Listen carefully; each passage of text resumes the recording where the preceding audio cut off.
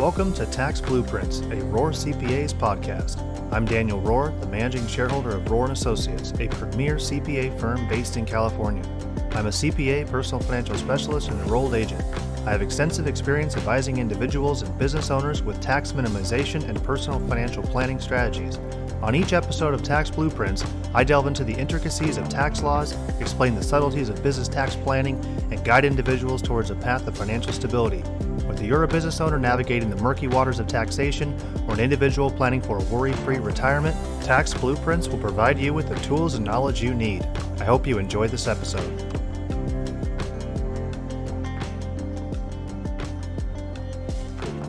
Today we're diving deep into the workings of the annual exclusion for gift tax. At its core, the annual exclusion allows an individual to gift a certain amount to another person each year without triggering the gift tax. And for 2023, this amount is $17,000 per recipient. This means you can give up to $17,000 to as many individuals as you want in a single year without incurring any gift tax or using any of your estate tax exemption. However, if you gift an amount exceeding the $17,000 annual exclusion to a single individual in 1 year, the excess reduces your lifetime estate exemption. So for instance, if you gift someone $27,000, the $10,000 over the annual exclusion will count against your lifetime estate exemption.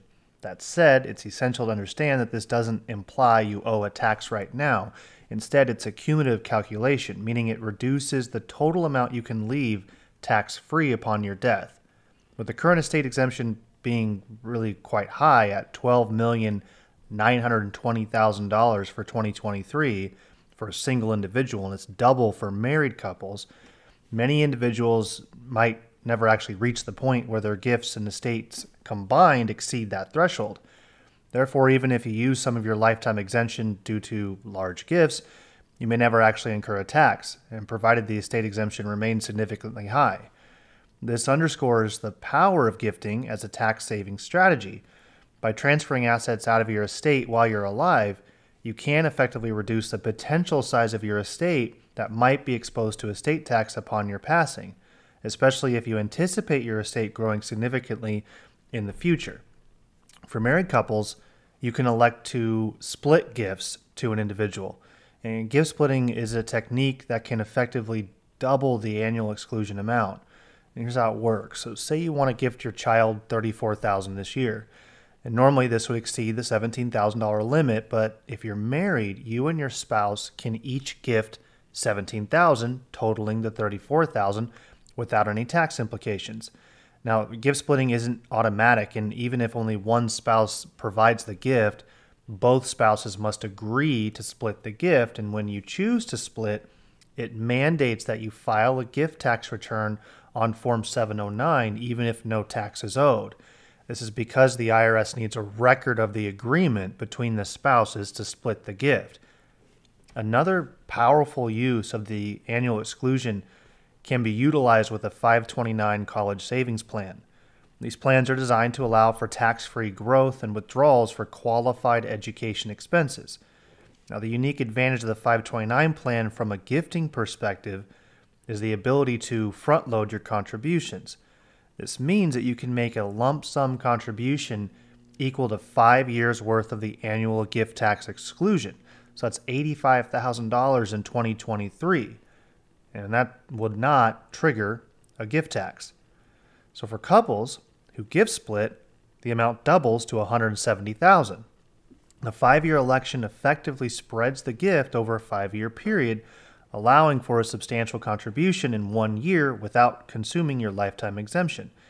If you do make such an election, you can't make any additional tax-free gifts to the same beneficiary within that 5-year window without reducing your exemption. Now, the strategy can be particularly powerful for grandparents or parents wanting to fund a child's or grandchild's future education. It allows for a significant amount of money to grow tax-free while simultaneously reducing the size of their taxable estate. And it's important to note that on any 709s that are filed to report a gift tax, anytime that you file that throughout your life, that return needs to be considered a permanent document, and it's useful for when you pass away in case there is a potential estate tax. And what about the person receiving the gift? A common misconception is that the recipient of a gift has to pay tax on it. It actually isn't the case. The person receiving the gift isn't taxed on the gift itself. However, the type of gift can have future tax implications. When someone receives a gift, they generally receive a carryover basis in the property. They essentially step into the shoes of the person gifting the property. So, for example, if a parent bought a stock for $5,000, which is their original basis, and then gifts it to their child when it's worth $7,000, the child's basis is also the $5,000. And so if the child later sells the stock, they would calculate their capital gain or loss using the $5,000 basis. Now, like most things in tax, there are exceptions to the general rule, and there's a dual basis rule regarding gifted stock as an example. Now, the dual basis rule comes into play when the fair market value of the gift at the time of the gift is less than the donor's original basis. And here's where it can get more intricate. So let's use an example. Suppose a parent purchased a stock years ago for $10,000. Over time, the value of the stock decreased, and when they decided to gift it to their child, it was only worth $7,000. In this situation, the child has a dual basis, and which basis they use depends on whether they eventually sell the stock at a gain or a loss.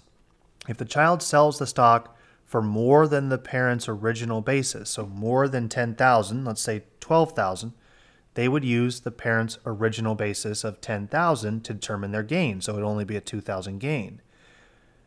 Now, if the child sells the stock for less than its fair market value when they received it, so less than $7,000, let's say $6,000, they'd use the fair market value at the time of the gift to determine their loss.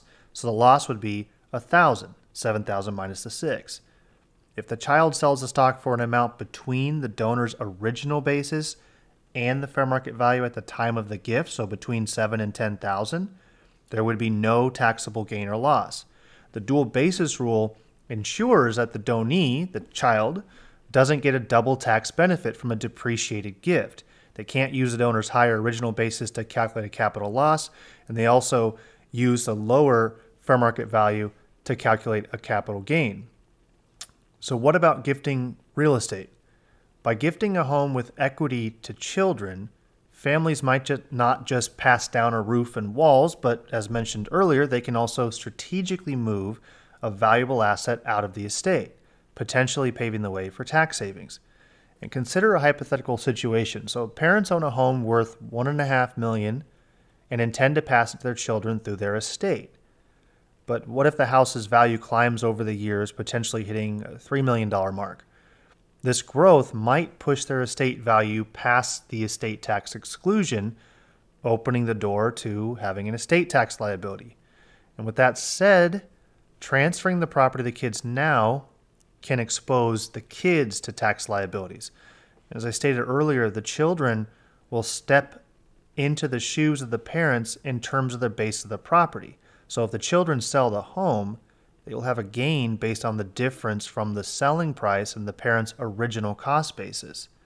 If the parents were to keep the home in their estate and the kids inherited the property, however, the children would have a stepped up basis to the value at the date of death of the second parent. This essentially eliminates any gain if the property is sold soon after the parent's passing. So it's a balancing act between the choices that you make depending on specific family situations. If we continue on with the gifting of real estate and its potential complications, I want everyone to keep in mind. So what if the property has a mortgage? If the kids take over the mortgage, it's viewed as if the parents are accepting partial payment for the property. So a house worth $1.2 million with a $500,000 mortgage, if that's gifted to the kids and the kids take over the mortgage, it's perceived as a $700,000 gift and a $500,000 sale. And depending on how the property was used by the parents, this deemed sale can result in taxes owed. And it's important to note that kids looking to assume the mortgage must, of course, be approved by the lender, which can be tricky if their credit worthiness is in question. An estate planning technique is actually available if the parents are anticipating an estate tax and therefore want to remove the home from their estate, but they want to remain in the home. This can be accomplished with a qualified personal residence trust, or QPRT. This arrangement allows parents to reside in the gifted home for a specified period, and if the house's value increases substantially during this term, the beneficiaries could be shielded from hefty estate taxes, making it a smart maneuver for some. In summary, the intricacies of gifting, whether it's liquid assets, stocks, or real estate, come with a wide array of tax implications. The annual gift exclusion offers a powerful tool for estate planning, allowing individuals to transfer wealth to the next generation while minimizing potential tax burdens. Leveraging tools like the 529 College Savings Plan can further optimize this process, especially for those keen on funding educational pursuits. And additionally, the nuances of gifting assets like stocks and real estate, especially with considerations like basis and mortgages, require a keen understanding and often personalized strategy. For families with substantial estates, these considerations can have multi-generational impacts. And as with any complex financial decision, it's imperative to consult with the tax professionals and estate planners to navigate these waters effectively. Ultimately, gifting can be a profound way to pass on legacies, support loved ones, and ensure that the wealth you've worked hard to accumulate is distributed in the most efficient and impactful manner possible. That's all for this episode of Tax Blueprints, a Rohr CPAs podcast. You can find us online at rohrcpas.com/podcast. And don't forget to subscribe on Apple Podcasts or Spotify. If you enjoy the show, please consider rating or reviewing us wherever you listen. I'm your host, Daniel Rohr. Thanks for listening.